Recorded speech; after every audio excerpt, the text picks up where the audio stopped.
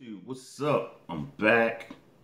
Oh man, I'm good. Just had a lovely trip back home to Baltimore. Went to a lot of different sneaker retailers and checked some things out. Enjoyed the family, had a lot of fun. Shout out to my bro Fat Cat the Boss on his birthday celebration.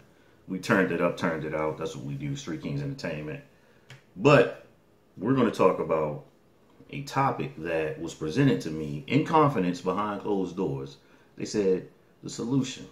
What are your top 10 sneakers all time, in your opinion? Because you're an older cat and you tend to have a lot of iconic sneakers in your collection that the younger generation just aren't feeling, they won't touch. Maybe they have a few pair just for they want them in their collection. So I'm going to do the top five in order. Then the bottom five are just going to be me pulling the sneakers out, but they made the top 10, and I'm not going to rank them because I want you to discuss that and say why did I leave this particular shoe off, and why the shoe wasn't in the top five. And I'll let you all debate that because it's just my opinion about how I feel about certain shoes. The other issue with it too is that it's not the colorway I'm presenting, it's the actual model, the release model. So I may not have the original colorway of the shoe that was released, but I have the actual model that was released. So we're going to get into that. And shoe number one, and this is irrefutable. You can't debate this. It is the Air Force One. Not the low, not the mid, just simply put the Air Force One in its true original release right here. Shout out to Charlie Rito, rest in peace. If you're from Baltimore, you know what I'm talking about right here. The Air Force One is by far the most iconic sneaker ever made. Like I said, made famous by the DMV area along with Baltimore. Really, Baltimore was the push, the market for this with Nike. And Charlie Rito convinced Nike to keep releasing the shoe because we loved it. He had several stores in the Baltimore area, and the shoe could not stay on the shelf because it's very clean looking, not too crazy. And back in the day, it had Nike Air without the swoosh in it. That's how you know you got the quote unquote OG model. So if you hit Downtown Locker Room, DTLR, the outlet in Pasadena, Glen Burnie, Maryland, you will find some of the colorways, the chocolate and whites, the red and whites, the green and whites, forest greens is called, and you're going to notice that it's painted on the back tab, the heel tab that says Nike Air. That's how you know you got the OG model. But these right here are almost 10 years old. I got these when I was in Africa, and I really like how they started putting the 82 tab on there to let you know the iconic value of these sneakers. The only knock I had on them when I purchased these, about 10 years ago, about 7 or so years ago, Nike got really cheap with the leather, so they creased. And I want to say it's pretty much a conspiracy, in my opinion, that they knew that there was a culture of sneaker lovers, Air Force One sneaker lovers, that would simply replace the sneaker when they creased. And then the other issue that came later was the yellowing of the sole. The soles began to yellow real fast. So there's another reason to simply toss the sneaker and get another pair because the status symbol. The resurgence, if you will, for those who weren't aware of the Air Force One around '02, '03 was Nelly coming out with, give me two pair. I need two pairs, stomping in my Air Force Ones. Wasn't a new sneaker, y'all. We were always wearing this. And my story with the Air Force One, purchasing in another part of the country, was right here in San Antonio in 2000, before Nelly's song, if you heard what I just said.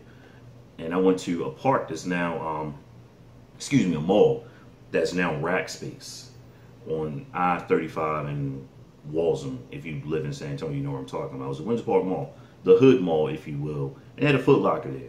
And I wanted to get another pair of black Air Force Ones, and long story short, they were being sold for $49.99. The CSR was like, why do you want those? And he realized I was not from San Antonio, and there was a few more pair in the back, and I bought all of them, all the different colorways they had, and he was blown away by this clunky, basic looking sneaker because San Antonio was a Air Max town. Everybody was buying Air Max. So number one, The Nike Air Force One, high, low, mid, whatever you call it, basically the Air Force One in its original design. Next, the Jordan 1. Okay, remember, it's the model, not the colorway release. Okay, I just grabbed these out the closet. I actually love these, by the way. Pretty dope. You know, forest green with the satin nylon deal going on. But the Jordan 1, 85. Michael Jordan came with his own sneaker. I actually had the original pair, and it came with a wristband and a poster. Jordan brand, do that, it will fly off the charts. But you cannot go wrong by owning a pair of Jordan 1s in any colorway or update. The only ones I think they didn't really do too well was the Nouveau fabric that they put out there. No one was really feeling those. I always see them in the outlet or on sale somewhere at a very, very affordable price. Would I buy those? Probably not. Not feeling the material. Some things should be left alone, like they did with the Air Force One. They tampered with this, but you can't go wrong. Always pretty much affordable. If you aren't chasing the OG and the ones he wore, Jordans, you can always find these a little over 100, sometimes under 100. I got several pairs for under 100. But the Jordan 1s in at number 2. Next, we're going to talk about when rappers and famous people started collaborating with sneakers. But it's not new because there's some older sneakers on here that had collaborations. But we're going to get into the first music collaboration with the sneaker, according to my recollection, is the Adidas Superstar, aka the Shell Toe, made famous by Run DMC. And it's mind-blowing that the youth, that they don't know who Run DMC is. And that just hurts my heart. But they know who that garbage little Uzi Vert is.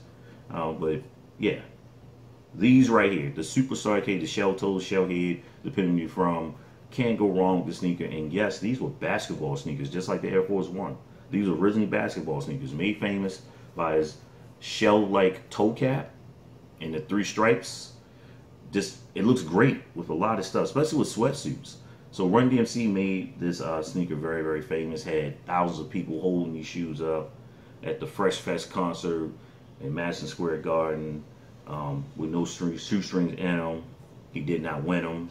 You know, oh my goodness, just a dope sneaker. You gotta have these. You gotta have several pair in here.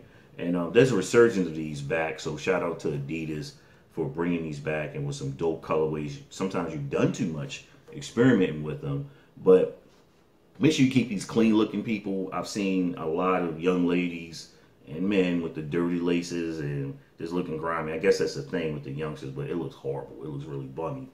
But keep them fresh looking.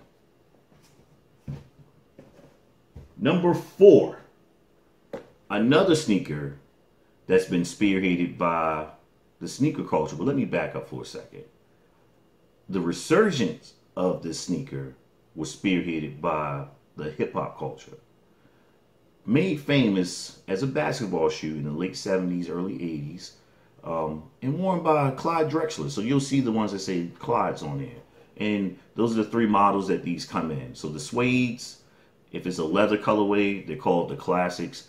And if it's like the premium line, those are the Clydes. Right now, Puma is experiencing a massive, massive resurgence in profits and popularity with the Clyde Coogee collabo. You've seen them going for $200.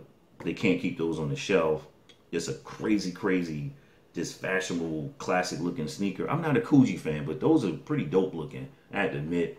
But right here, these are what we call the Baltimore colorway, because Baltimore Orioles, our baseball team back home. And these are comfortable. You can't go wrong. MC Shan, LL Cool J spearheaded these. You heard it in their lyrics back in the day. That's why the Puma, which was a basketball shoe, and they've tampered with these as well. These did not start with Rihanna and one of those Kardashian chicks. Clyde Drexler did it first. Respect to Clyde Drexler. Next, and this is probably debatable, and people say, why is this at number 5? You know, the Chuck Taylor, Converse. Converse was bought out by Nike. That's why you can find Chucks on the Nike site. And the Chuck Taylors was originally a basketball shoe, believe it or not. You see how flat these jokers are. And I'm not a huge fan of the Chucks, but the Chucks are like timeless sneakers. They dabbled and, you know, tried to update them a little bit to keep them relevant. But you could always wear these as is, or in the white with the red outline on the blue, you know, splashed in there. It's just a clean looking shoe. Rockers love these for his throwback look. If it was anything that I always wondered about the Chucks, I always wondered why this ankle patch was on the inside and not outside, so it can be seen. And Kenneth Cole has a designer sneaker that kind of sort of looks like these, and he reversed the patch, and it looks cool. But the Chuck Taylor will always be around, always affordable. I've said several times you can get these for like $31, $39 at any military exchange, tax free. They're there in abundance. Now for the other five, I'm not gonna say the bottom five of the lot, but the other five, and you can rate them as such. Next is the Nike Air Max. These are the 90s. Yeah. So 326, they had Air Max Day, and people were running out and buying these. These are very comfortable sneakers. I always wondered if Nike intended these to be running shoes because they're kind of clunky and they were more fashionable than anything. But these have basically become casual shoes. And I'm not talking about this material update colorway that's right here. I'm talking about the model, people. These look really good, and these sneakers were just killing the mid-90s, early 2000s. They've done updates to this, the Air Max, and I've always gone with this version right here, along with the 98s. But these are just dope sneakers. They're great. They look good with jeans and on foot. Cut a little small. I have a very rare pair, the Mari, with the infrared in there, and I've done a video on those as well. But the Air Max, got those in there. Next, another shoe you're probably going, oh, excuse me, hey, the solution, come on, man. Why are these sneakers on here? Well, your dad probably met your mom wearing these. That's why. These are the back to school specials, and we call them 5411s back home in Baltimore because they were $49.99. With tax, it came out to $54.11. Boom. Made famous up and down the East Coast. Very comfortable shoe. Looks fresh in the summer.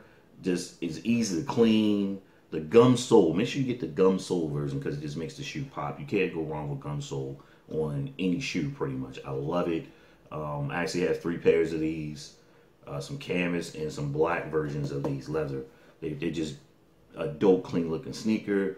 A lot of us, this was probably the first sneaker we bought our girlfriends because they didn't hurt your pockets. And these are unisex sneakers, by the way. And they look great. Kendrick Lamar has led the resurgence with these. So the Reebok Classic 5411s coming in the top 10. Next, the Air Griffey Max. I just can't say enough about this sneaker.